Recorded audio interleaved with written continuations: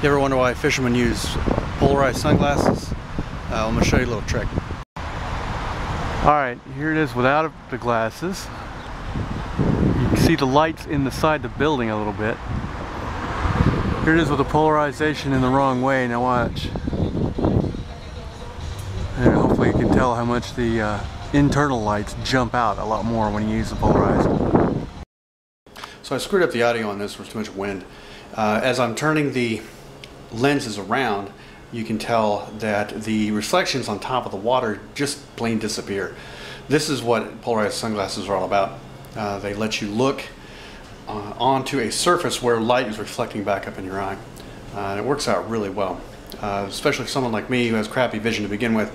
Once you eliminate that glare, or at least cut it down some, it really helps.